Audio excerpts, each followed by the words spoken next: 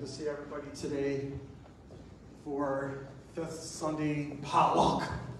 The food. It's all about the food. But I just want to welcome everybody here. Thanks for coming. I'm Pastor Kelly. Everybody who's joined me online, I just finally forgot. Sorry. Just forget things. But man, I just want to. Today's good. Today's good. We're gonna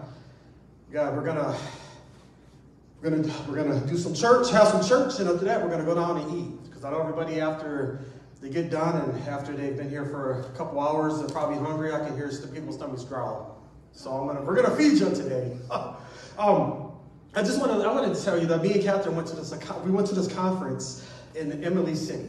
Raise your hand if you know where Emily City's at. Okay. We got invited. I got invited. I was at I was somewhere. Somebody asked me if I'm going to come somewhere. I said, I guess. So I'm glad I went. It was a conference for pastors. It's called Equip. And it's at Gateway Church. The pastor there, his name is Jeff Christ. Raise your hand if you heard of Jeff Christ.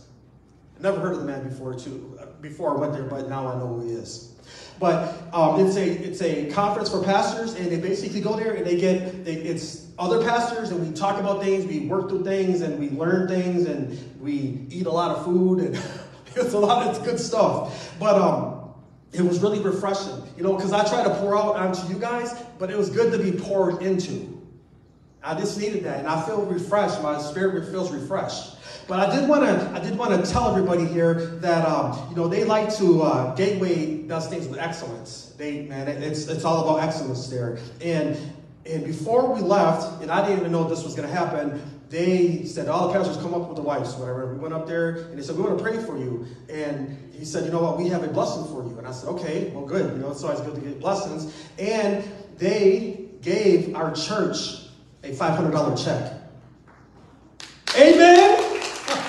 Nice. $500. I'm gonna put it back there when the counters count. But I just want to let everybody know that we have $500 from Gateway. They wanted to bless our church. That's awesome. And thanks, Pastor Jeff and Pastor Nate and Pastor Angelo Fleece. I don't know if you heard of him. I met some good pastors, some crazy pastors. We had a good time. A lot of laughing. So it was good. So, all right, the sermon today is called Timeout. Timeout. And, one of the things, God put this on my heart. You know what the funny thing about it is, it's like God already told me what he wants me to preach about next Sunday already. I talk to pastors, and sometimes I'm just like, hey, you done with your sermon? And I didn't get anything. God's always talking to me, so I'm always listening. I'm always trying to jot things down, but he's already given it to me. But today's sermon is called Timeout. But we live in a society, we live in a nation, in a world, especially in America, where everything's about output. Everything's about output. It's about getting things done. It's about the product. It's about the hustle. And a lot of times, it's just like, we're ingrained from a young age. You know what? Get things done, Johnny. Get things done, Joe. Because if you do things, you're going to get a reward. You'll get a candy bar or a sucker. Little kids will work hard for Snickers, won't they? But we're taught at a young age to always, it's about output, it's like a production line. It's just like, you got to do this, get everything done in this amount of time. Is that right? You feel that ever? And we get paid to do things, obviously, yes, we do.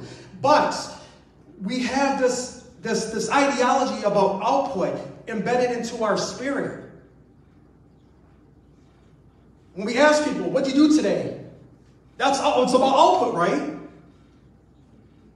What did you accomplish? Did you get all your goals done? Did you? If you're married, did you get your honey to-do list done? Because it's never done.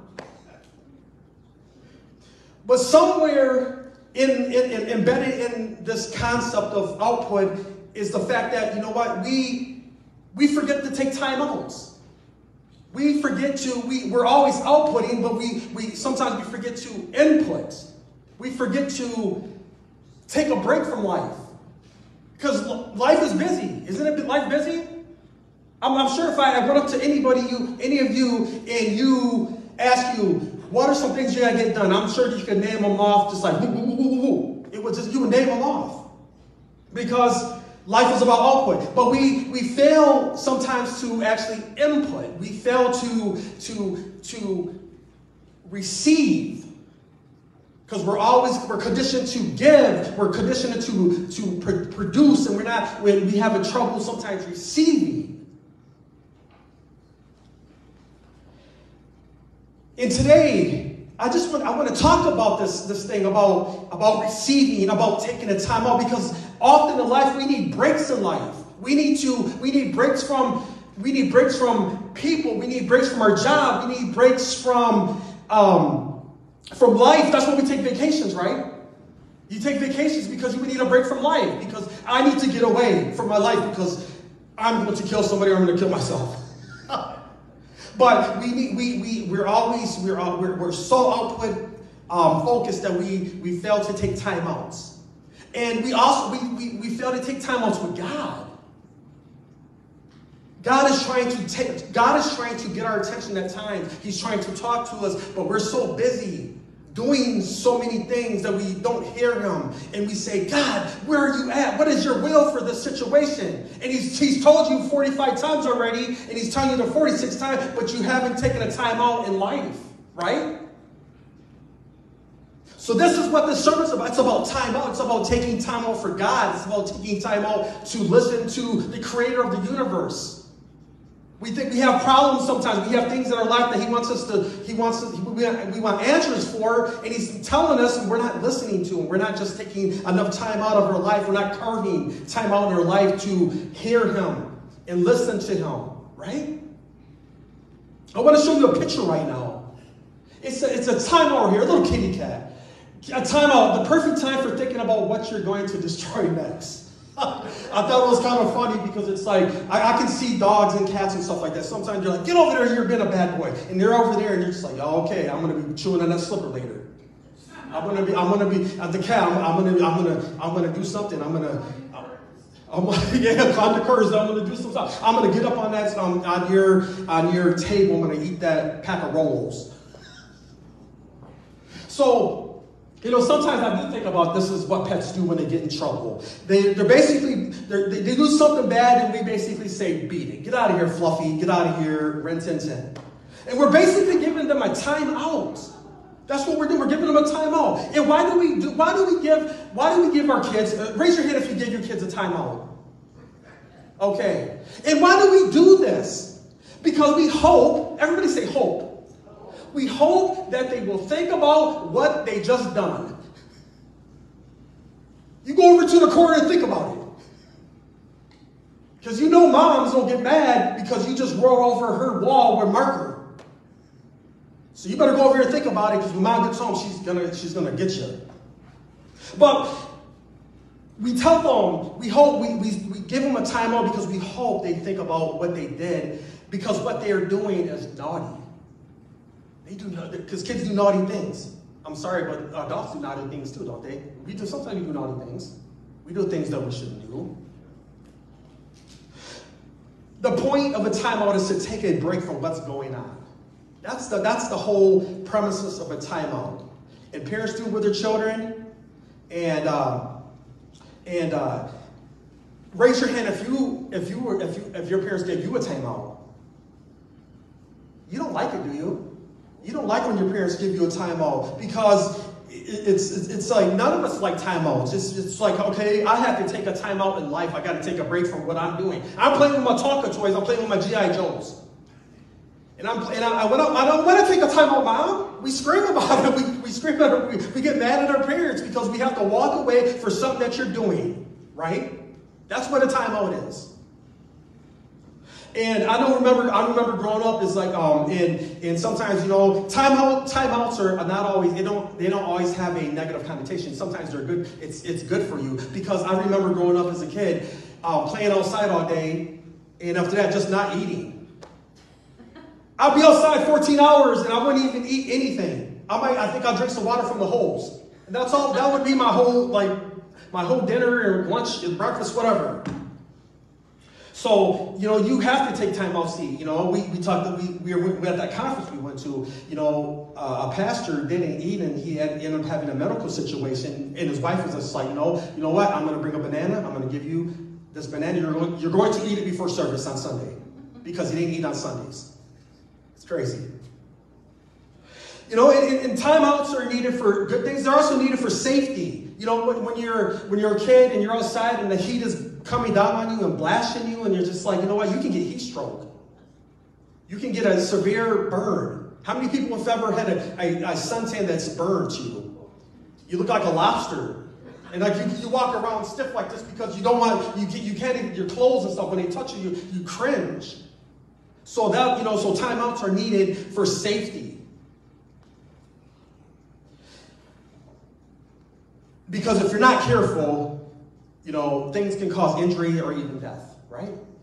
If you're not careful in life, because, you know, I like to think that everybody here is careful, but sometimes we're not always careful, are we?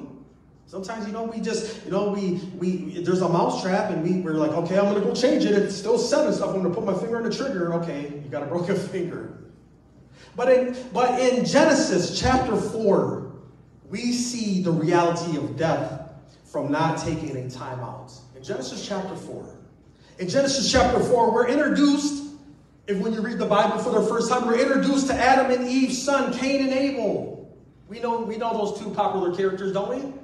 Cain and Abel. And I would imagine that they're typical brothers who used to mess around. You think so? Raise your hand if you had a brother that you used to mess around with. Raise your hand if you had a sister you messed around with. Okay. But you know what? Typically, siblings mess around with each other, don't they? They're always doing things to each other. You know, you walk by your sibling, you thump him in his head. Or you give him a wet willy. You know what a wet willy is? You get your finger wet and you stick it in his ear or her hair. So those are things that like siblings do. You know, they do lots of things. They do lots of crazy things. But on this particular day, it got heated. You know when somebody takes a little bit too far? Because a wet willy to me is just like, that's a little too far. I don't want your saliva in my ear. I'm saying, I'll punch you. My brother's name's Sean. I'll punch you, Sean. But it got heated this day. Let's go to Genesis chapter 4, verses 1 through 7. All right, starting with verse 1. Now Adam had sexual relations with his wife Eve, and she became pregnant. And when she gave birth to Cain, she said, with the Lord's help, I have produced a man. Later, she gave birth to his brother and named him Abel. And when they grew up, Abel became a shepherd, while Cain cultivated the ground. Verse 3, when it was time for the harvest, Cain presented some of his crops as a gift to the Lord.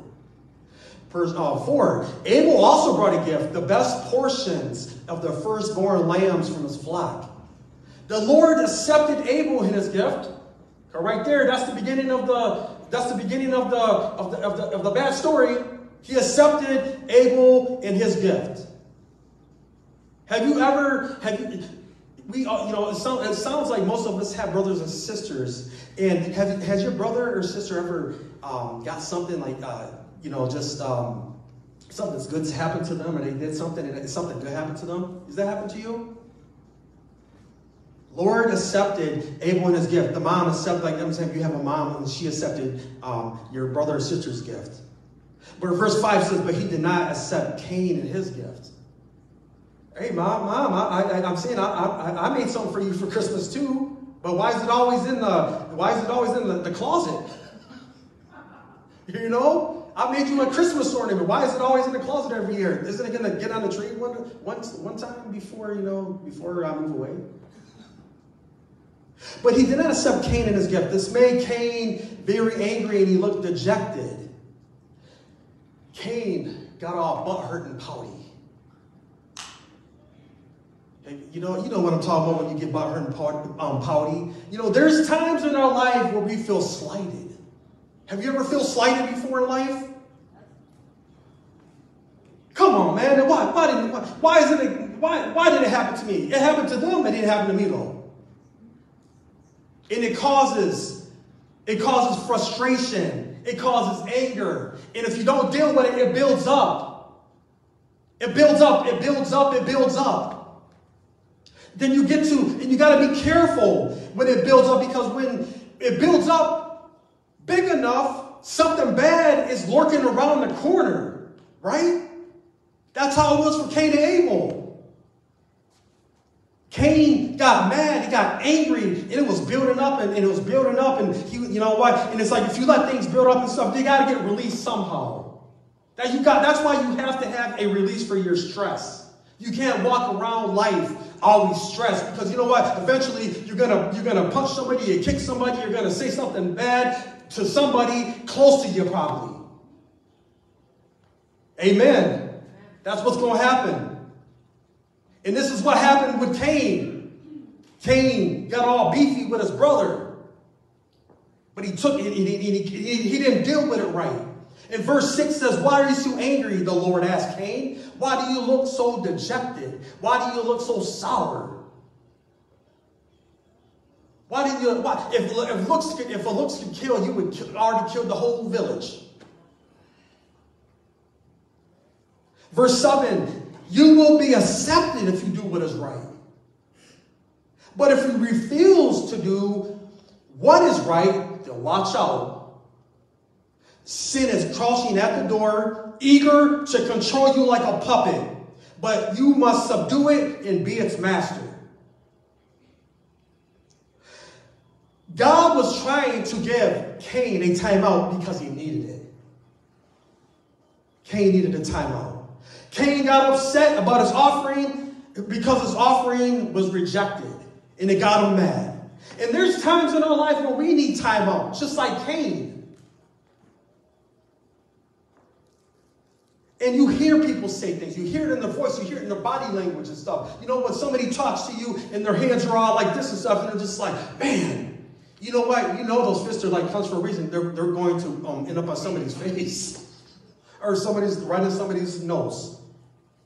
So, you know, there's times in life that we just need time. We need timeouts because of anger, and Cain needed one of them because of rejection. And these are the times we have to move on and let it go. We have to let it go. Everybody say, let it go. Let it go. You got to say, let it go. Because if you don't let it go, it's going to kill you or kill somebody else. You know, and the thing about it is that the truth about rejection is that we all deal with it. We all deal with rejection. Raise your hand if you've never dealt with rejection. I didn't think no one's hand would go up because everybody has dealt with rejection. It's like one of those things that it's common to everybody. But you know what? We have more commonalities with each other than we have differences. You know that? The devil wants you to think that you don't have that. What you're going through, what you're dealing with, it's just you. You're the weirdo. You're the weirdo who has the issue, the problem. No, we all have things that we go through. We all have commonalities we just don't talk about them. Sometimes you don't want to go tell people all your junk, do you? You tell people your junk that you feel safe with, right? You're not going to go broadcast it on Facebook. Hey, look at me. But you know what? But we've all faced rejection. We've all dealt with it. Jesus dealt with rejection. Does that make you feel better? Jesus dealt with it. He's fully God. We're fully human. Jesus was God and fully human. So it's okay. Rejection is part of life. I want to turn to Matthew 10:14. This is about rejection. If any household, all right, household or town, Lansing, Grass Lake, Jackson, Midland, East Tawas, Houston.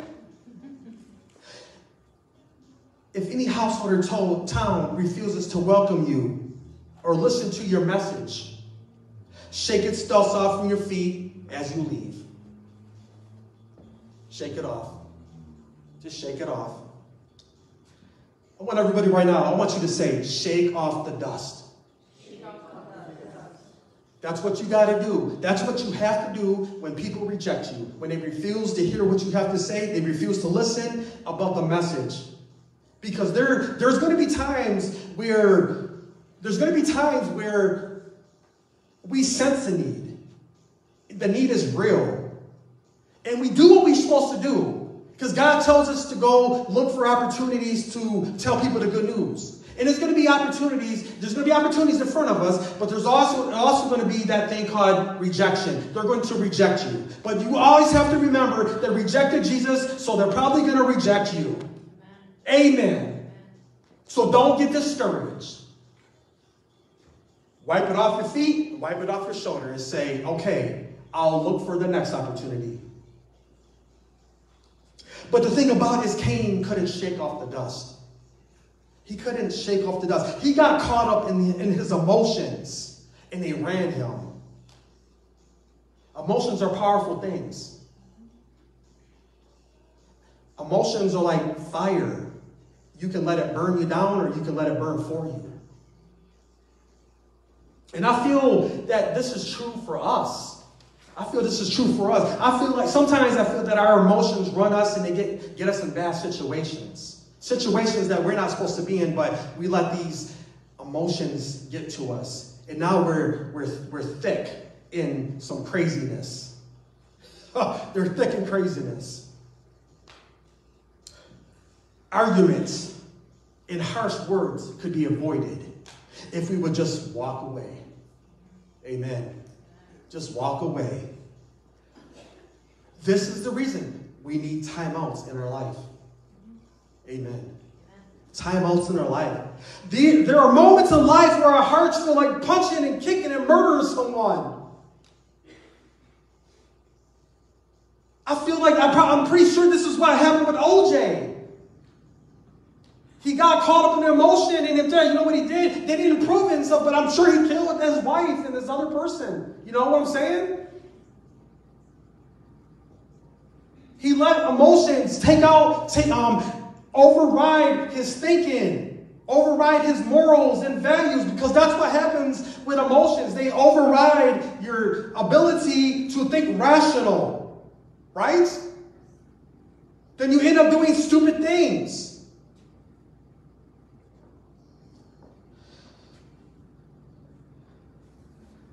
And the thing about, I'm gonna focus on murder, but because Cain killed his brother, you may not actually do it. You may not actually murder somebody, but the Bible says there's no difference between thinking it and doing it. Do you understand that? If you want to murder somebody with your heart, it's just like taking a knife to somebody's head and stabbing them. Do you understand that, right?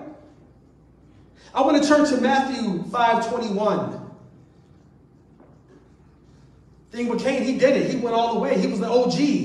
He's up in prison. Now he's got, he was up in prison doing his thing.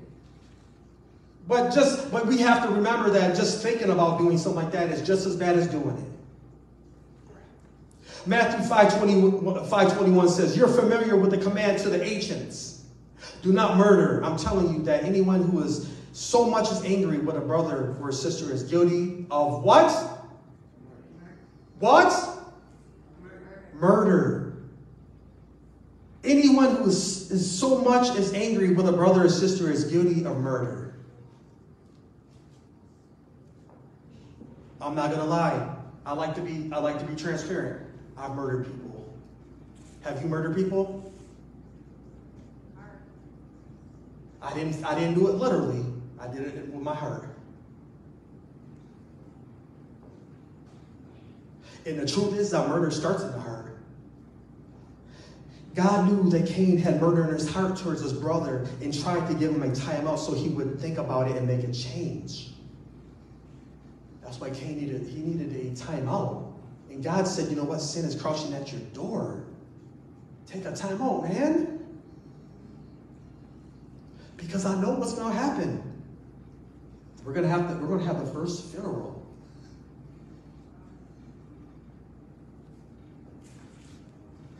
And the same God that was speaking to Cain, trying to get him to take a time out, speaks to us through the Holy Spirit. I want to turn to John 16, and we're going to be in a couple verses, starting with verse 8. John 16, verse 8, then we're going to go to 13b. Verse 8 says, and when he comes, he will convict the world of its sin and of God's righteousness and of the coming judgment.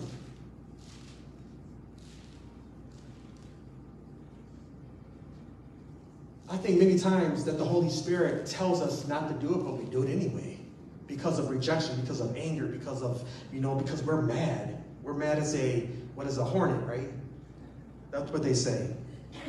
So the Holy Spirit comes to convict the world of its sin and of God's righteousness and of the coming judgment. We have no reason. God has given everything that we need. We are equipped to live this life that we're living right now. Holy Spirit. We have Jesus in our heart. We have God. Right? I want to go to John. I want to read John 16:13b. And when the Spirit of truth comes, he will guide you into all truth. He will guide you. He will guide you into truth, that you shouldn't kill your brother, that you shouldn't smack your wife, that you shouldn't do lots of things. Or you should do things. You should talk to that person, that you should pray for that person, right? That's what the Holy Spirit does. God gave us the Holy Spirit to guide us. We all go places every day. So that applies to all of us, to guide us, to comfort us. We have emotions, we have things that make us sad and make us happy, right? But the Holy Spirit comforts us in our times of need, right? And also to help us in times of heated situations, so we don't go crazy and we're not on Channel 6 News. Oh, he shot that person 7 times in his heart. That's the truth, though. That's what the Holy Spirit does for us. And it's these situations where the Holy Spirit is saying, leave, remove yourself from that atmosphere, because I know what you're going to do. Because none of us know what we're capable of. Let's just be honest with that and stuff like that. None of us know what we're capable of. We say like we want to murder somebody, but we really don't know. Some times in life, we just need a timeout. And I believe that a timeout can be the difference between your destiny or your detour for yourself or others. Amen. I'll read it one more time. I believe that a timeout can be the difference between your destiny or your detour for yourself or for others.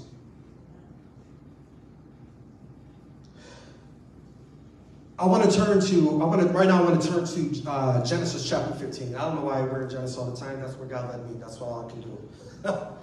We're going to be in Genesis 15. In this chapter, God made a covenant with Abram. And God promised that he would have many descendants. All right. We're going to be in Genesis chapter 15, we're going to be with verse 5.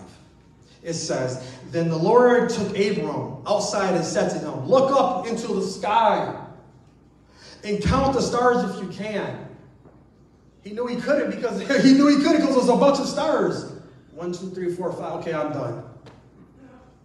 That's how many descendants you will have. He's going to have a lot of descendants.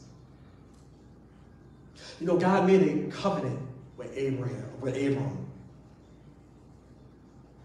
And as we learn, as you learn, I know we know this right here, as we learned over and over again from a young age to like whatever age you are right now, God's promises never go void or expire. Amen. So if God said something to you, it's going to happen.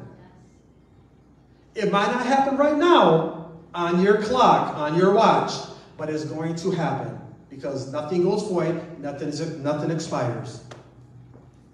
If God said it's going to pass, it's going to pass.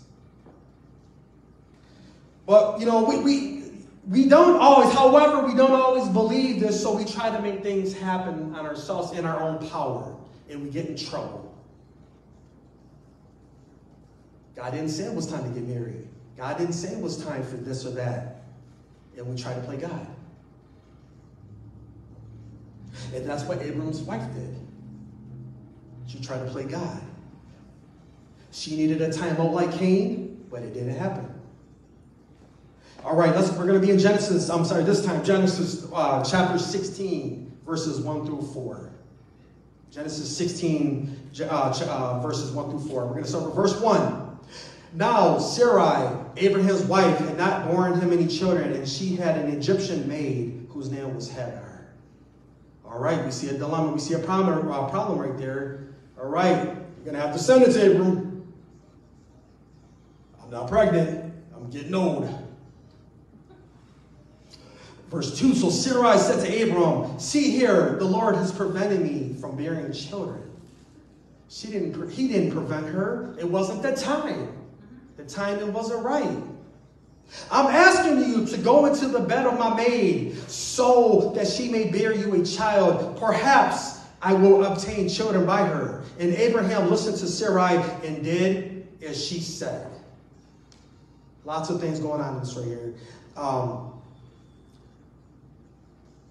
Abram, obedience, descendants, promises, not belief, unbelief, taking it in my own hands. That's what happened. This is what's happening right now in this situation right now. God had promised Abram many descendants, and his wife is making a proposal opposite of God's covenant. Don't do that. If God said something's going to happen, I don't care if it's your wife or whatever. You need to be, don't be rude to her. But you know what? We're not talking about this. Don't tell her to shut up because I'd be rude. Well, I'm saying, but you have to remember that, like I said, God's promises never go void or expire.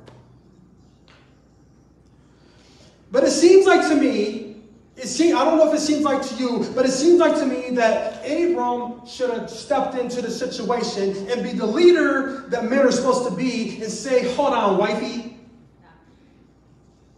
God told me that we're going to have some kids, so you need to relax and take a timeout or a TO.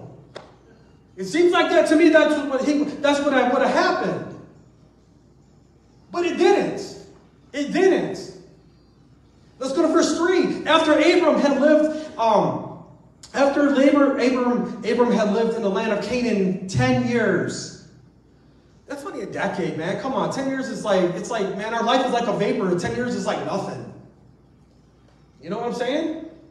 Abram's wife, Sarai, took Hagar, the Egyptian maid, and gave her to her husband Abram to be his secondary wife. She's not the first wifey, she's a secondary wifey. Sarai got impatient. Sarai had disbelief enter her spirit. They were waiting 10 years and she couldn't take it anymore. Although God's promises never go void or never expire, we have to be patient. We have to realize that, you know what, they're going to come to pass. But like Sarai, she took control of the situation and tried to get a baby the best way she knew. God was like, you're going to go down this road. And she said, you know what, no, God, I don't trust you. I don't believe you. I'm going to take a detour and we're going to get that baby. We're going to get that kid. But everybody say consequences. There's always consequences to every choice. Verse 4. He went into the bed of Hagar and she conceived, because we know that happens. And when she realized that she had conceived, she looked with contempt on her mistress, regarding Sarai as insignificant because of her infertility. What is this saying? What is this saying? Sarai's plan backfired. It backfired on her. And Hagar got prideful. Look at you. You can't even give your husband a baby. I can do it. And because I do it, I'm better than you. No, Hagar's not better than you. You know what? Hey, you just got written down in this book as being somebody who is an example of unobedience. That's what, Hagar, because, and that's the thing, Sarai, she took it into her own hands, and she used Hagar to get something that she needed, that she wanted, right? That's what she did.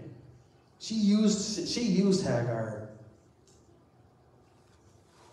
and she lorded it over her.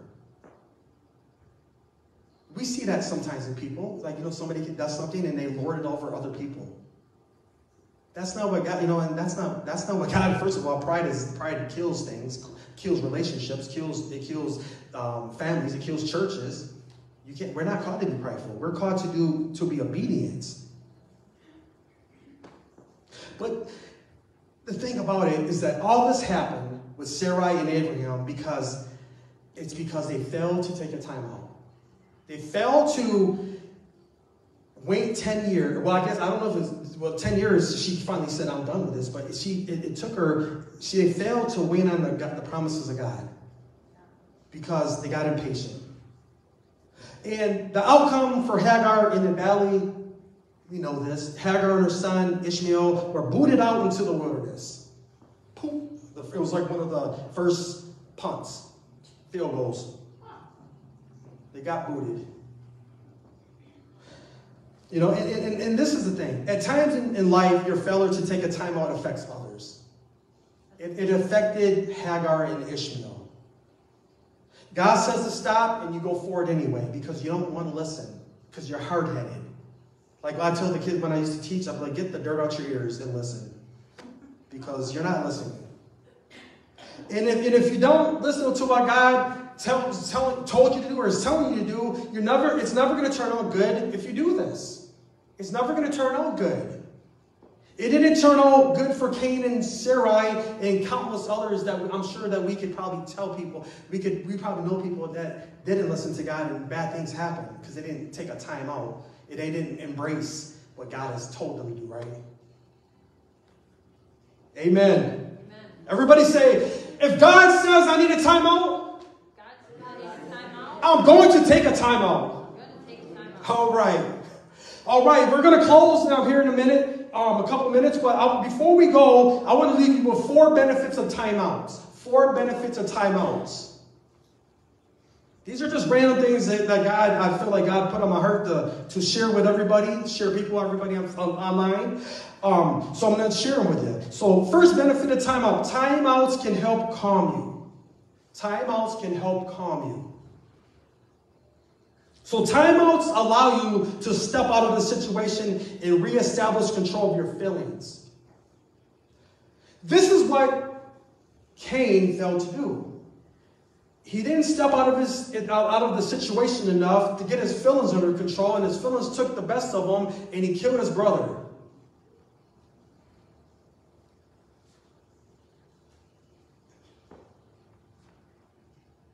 At times, you hear people say, the feelings got the best of me. I did something stupid. I did something I shouldn't have done. I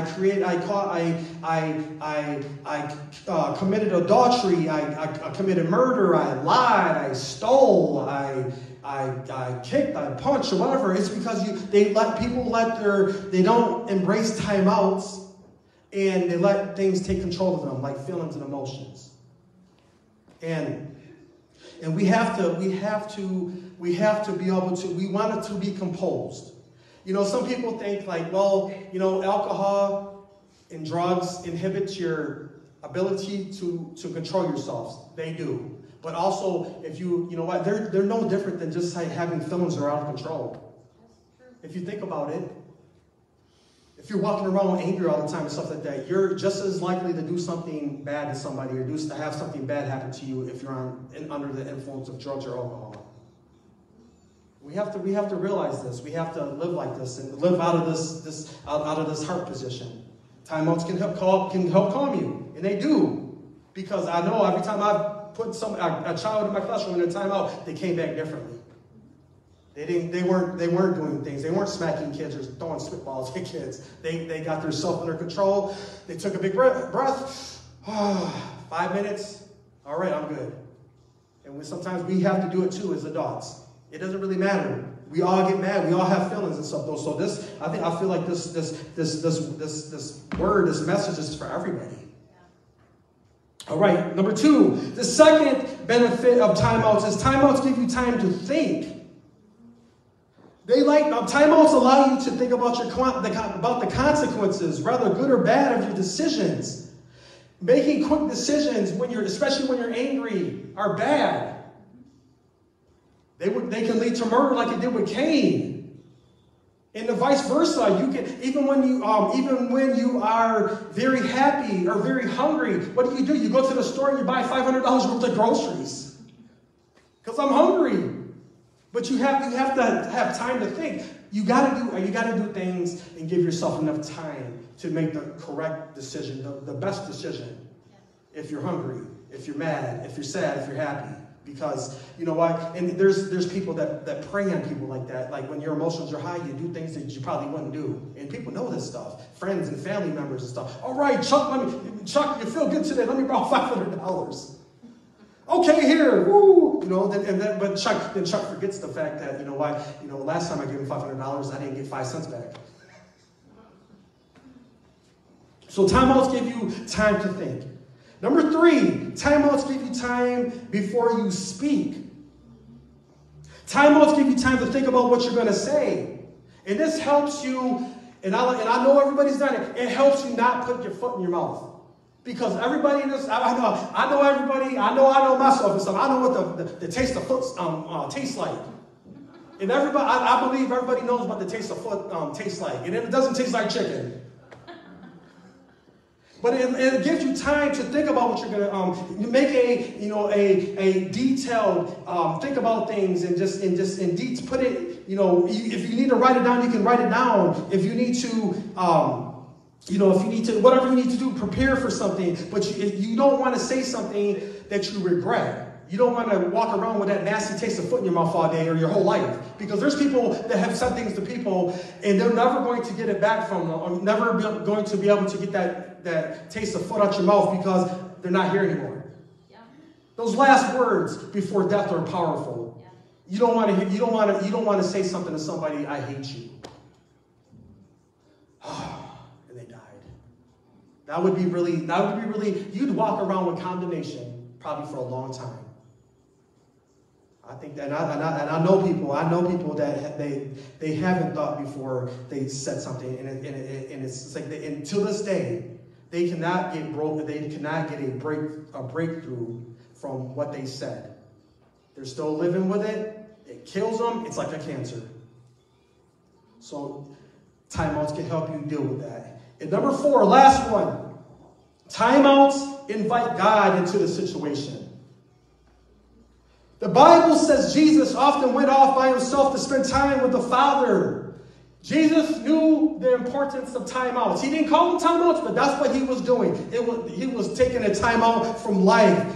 He would intentionally remove himself from everything so he could strengthen his spirit and know his Father's will for his life. If you want to know the Father's will for your life, and you don't know it, and you know your life is busy, you have to take a time out and get away. It's okay to get away. It's okay to be by yourself and just spend time in prayer in doing things. You know what? That's what I have to do. If I don't do this stuff, I'm not going to be prepared. I'm not going to know what God wants me to bring each week or teach upon each week, right? Raise your hand if you got something in your life right now. You're waiting for God to answer it. So I'm saying timeouts would be great for you guys because if you're not doing it already, but you know what? It's good. It's God. You're more likely to hear from Go Michigan. You're more likely to hear from Michigan won. Yeah, that's right and stuff though. We're in East Lansing. They got beat down yesterday. You're more likely to hear to find out God's will for you if you take a time out and give God an opportunity to get into your life and speak to you and impress things on your heart. And it doesn't happen any other way. You have to take a time out from life because life gets busy, life is hectic, especially with kids. But I don't believe it's just with kids. I believe all seasons of your life are always busy. You always got something. Some people, because I know a lot of people say, when you have young kids and stuff, it's real busy. It is real busy, but it's just as busy when you get older, when you're middle age, when you're older, right? You got things to do.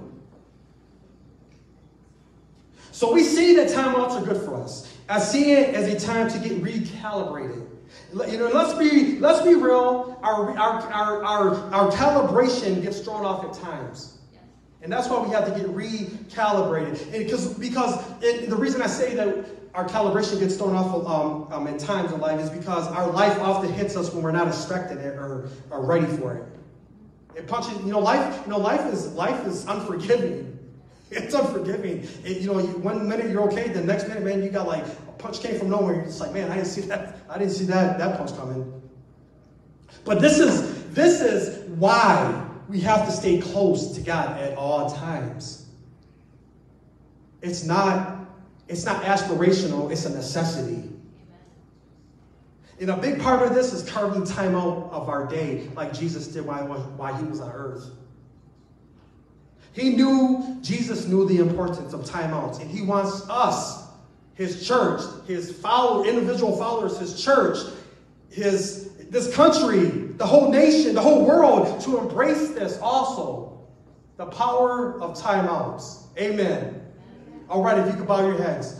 Dear God, we thank you for today, God. You know what, God, I want to thank you, God, for just, inviting Catherine and I to that conference equipped. I came back, I feel refreshed. I feel like I'm ready to put my boxing gloves and go to a couple of rounds with Mike Tyson. You know what? And God, just thank you, God. I feel like you added some gasoline to my fire. I'm already passionate and everything, but God, you amped it up. But God, I just thank you for this message, God. I just pray that it hit everybody who was watching, everybody here that was able to come to Lansing Calvary. And right now, I just want to ask the congregation right now, and the people online right now, and I think you've already answered this, but if you just feel like, you know what, I just need to, I just feel like I need a timeout. I need some answers to some questions that only God can answer. Not my neighbor, not my parents, not my uncle, my cousin, my second cousin. I want you to raise your hand. Okay. I want to pray for you. All right, dear God, I ask that everybody who raised their hand, people that raised their hand on Facebook, God, that you would give them the ability to carve out time in life. Give them margins in their life where they can just seek you, seek your will, seek your face, and experience you. Because that's the only way we're going to really truly know what you want us to do. Yes, it can come through people, but you know what? We don't have to ask people. We don't have to have people pray for us. We can do it ourselves, and we can get the answer right from you, from the Creator, from the God of the universe. So God, I pray that all the people that raised their hand, God, that you would answer their prayers. You would tell them what direction that they need to go, that you want them to go, that you would guide their paths. God, make it obvious to them. Leave nothing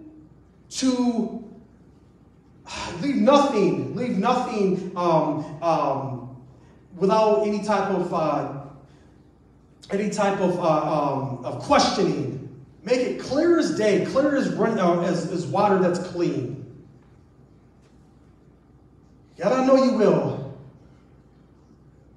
We thank you, God, we just thank you, God, for being who you are. We thank you for just being with us every day. We have nothing to fear. We have nothing to worry about because we know that you're with us and we are good.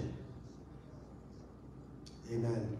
Or right now, I want to ask anybody right now, if you passed away today, if you happen to take your last breath, do you know where you would go?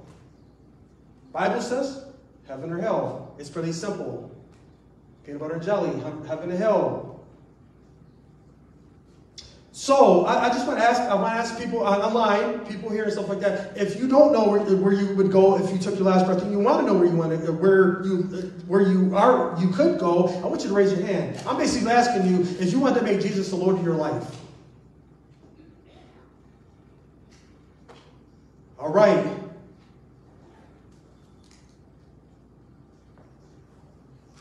I'm trying to think what he said. Somebody said something at this conference. I can't remember what he said. He said something about like, you better be ready and stuff like that because there's going to be a lot of neighbors.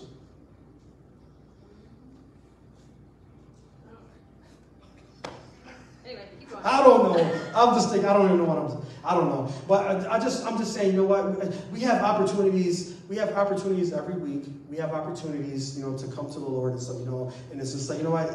You cannot take things for granted because you don't know what's going to happen to you when you walk out this building.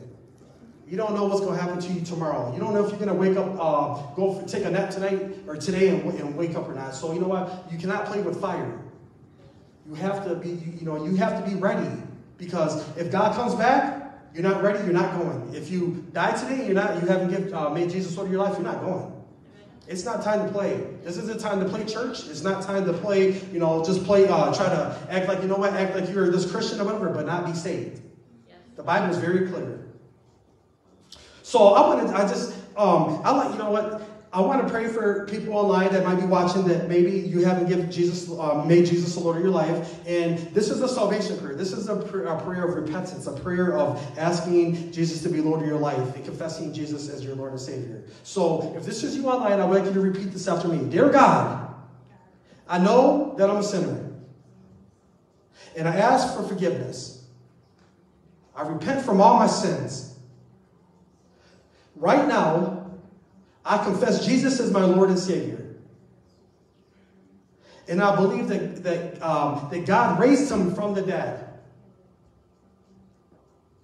Father God, fill me with your Spirit so I can know you, serve you, and follow you the rest of my life. I ask this in Jesus' name. Amen. All right, if you said this prayer and you asked Jesus to become Lord of your life, congratulations. You made the best decision of your life. Right now, I would encourage you. We'd love you to come here and walk with you. We'd like to disciple you. Jesus had disciples. He taught them the ways of the kingdom. We wanted to do the same thing for you. So if you'd like to come, we would love you to join our church, to come here and join us. If you need to get a hold of us, get on our website. You can send us a message. You can email. Whatever you need to do, just reach out to us. I'm saying Jesus always reaching out to people, and we are the church of Jesus, so we're reaching out to people too. So reach out, and we will meet you. All right, the rest of us right here. If you have any prayer needs right now, raise your hand. If you need prayer for anything, raise your hand. Okay. All right. All right. So we're going to end service in about 2 minutes. I like to say this benediction prayer. It's a prayer of blessing that I always say at the end of every service. And after that, we're going to go downstairs and we're going to eat. So I think everything's right. I think it's ready. So I think it's lots of food. So hopefully you're hungry and get the grub on.